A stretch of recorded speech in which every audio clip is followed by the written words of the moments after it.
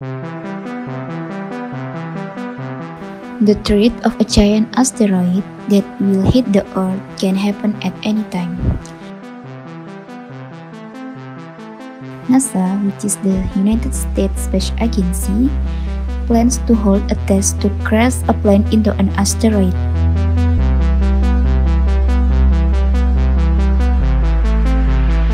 The project is dubbed the Double Asteroid Redirection Test.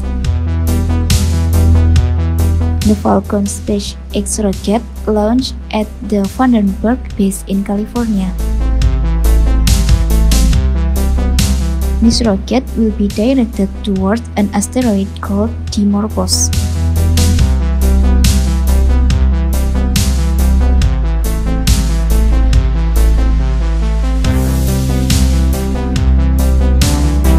NASA hopes that the impact of the rocket will be able to change the orbital path of the asteroid.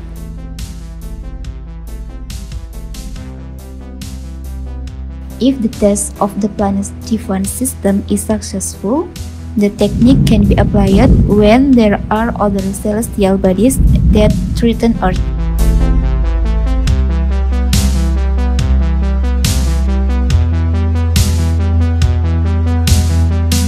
In the mission, NASA used an unmanned aircraft that was controlled from a California base. According to NASA scientist Thomas Statler, NASA will destroy asteroids that threaten planet Earth so that humans do not return to the Stone Age.